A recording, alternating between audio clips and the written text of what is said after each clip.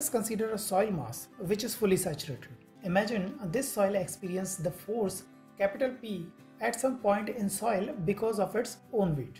This force is resisted partly by the interparticle forces at the point of contact and partly by the force exerted by water available in pores, that is, pore water pressure force. Now take an imaginary plane XX at any level in the soil mass, which passes through all the points of contact between soil particles that lie in this plane. This plane looks wavy on the small scale, but for all practical purpose on the mass scale we can consider it perfectly plane. We will try to analyze the forces on this plane. The total normal stress on this plane can be given as total normal force acting on the plane divided by the area of the plane, let's say capital A. The interparticle forces are random in magnitude and direction throughout the soil mass. So on this plane at every point of contact we can resolve them into normal and tangential components. Let's say the normal component of the force acting on a particle is capital N. So sum of all these normal forces is summation of all N. The water filled in the voids of the soil also exerts pressure on the soil grains in all the directions as Pascal's law suggests.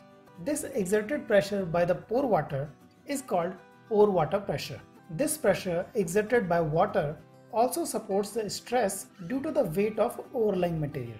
This pore water pressure can be easily measured by inserting a standpipe or tube inside the soil at the location where we want to measure the pressure. Let's say the pore water pressure is small u at the plane.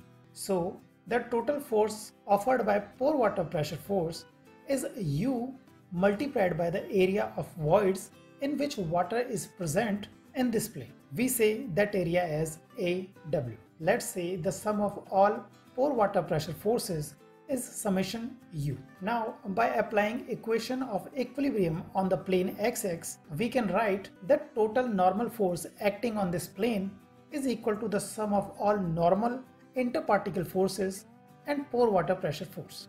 Divide the equation by a whole cross-sectional area capital A of the plane. We can write pore water pressure force as this.